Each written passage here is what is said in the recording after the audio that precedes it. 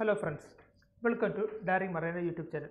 Today we will be discussing about reverse power flow, motoring effect, reverse power relay. First of all, reverse power flow. The flow of current back to generator which is connected in parallel is called reverse power flow.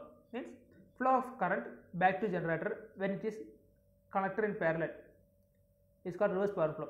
This may occur because of failure of prime movers at time of paralleling when generator is in off load. It will occur because of failure of prime mover when generator is in parallel, when generator is in off load. Then motoring effect. If generator are parallel and one fails, the failed generator draws current from main bus bar, that is mainly from other generator, the running generator, and act as a motor. This is called motoring effect. Means if a generator are parallel and one fails, the failed generator draws current from the main bus bar.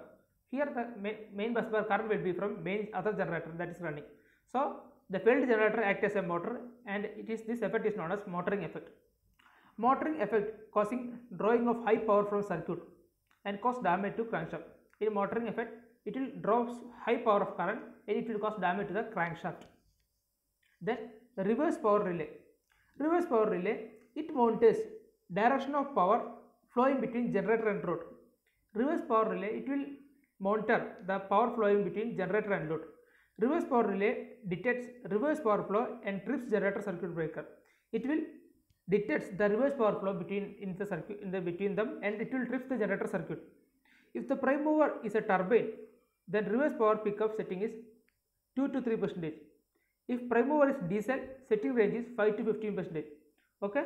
If the prime mover is a turbine, means then pickup setting will be 2 to 3%. If it is a diesel, then pickup setting will be 5 to 15%. Thank you.